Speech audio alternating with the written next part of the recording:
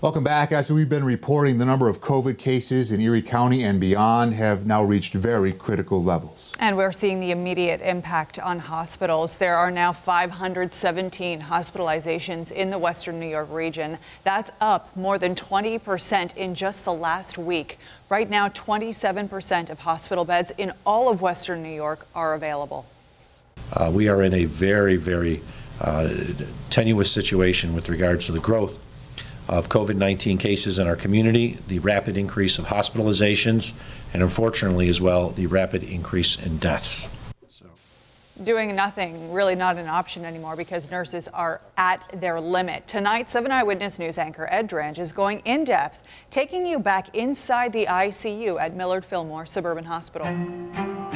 It's rough. Our COVID cases are increasing. It's scarier this time. 3 nurses, each caring for critically ill COVID patients inside the ICU at Millard Fillmore Suburban Hospital, where it's all hands on deck. Okay. Kelly Francis is gowned and gloved, going into this COVID-positive patient's room, marked by those white X's on the door.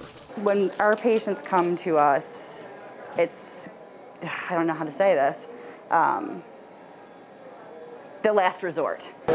We don't see a lot of them actually leave the ICU. On this day, 11 patients in the ICU were COVID positive. Empty beds aren't empty for long, with dozens more COVID patients being treated on regular floors. We have less people in critical care situations, but they're still very sick and suffering and having a very hard time. Julie Grimm is one of those nurses we met back in April. We're trying to wake her up? Okay. At that point, it was controlled chaos in the ICU. 1, 2, 3. Nothing like this was ever even in our imagination. 8 months later, during this second surge, Grimm says nurses are once again exhausted, overworked, and overloaded.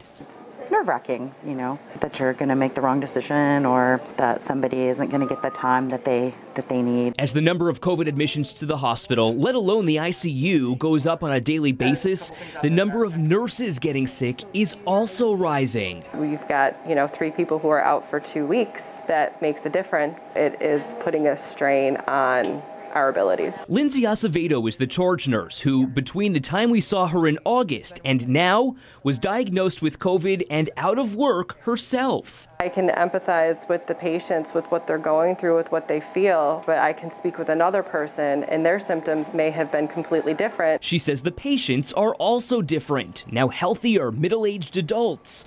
In fact, she recently had to put a 42-year-old man on a ventilator.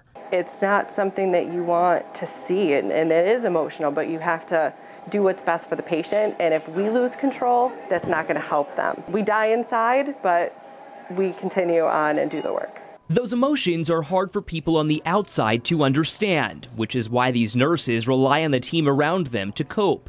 In Lindsay Acevedo's case, not only does she have other nurses, but remember Kelly Francis in the red scrubs? That's Lindsay's sister, who says she hasn't had a non-COVID assignment in 3 months. I have her to talk to. You have to have a support person to bounce things off of and talk to, and we're all really good about that with each other. Together, Kelly and Lindsay had to prone this patient, rolling them on their stomachs as part of a treatment plan. COVID patients stay on their stomachs for 16 hours at a time, helping them breathe better, but only perpetuating the problem for these nurses. When these people are so sick and we're proning them, it is physically daunting on your body, and you leave and your neck hurts and your arms hurt and your back hurts, and you just kind of go home and crash because you have to do it all over the next day. We need people to know that it's serious. I know there's a lot of people out there who think that this is all a media thing. It's, politicians and stuff. It's real, it's out there, and it's bad.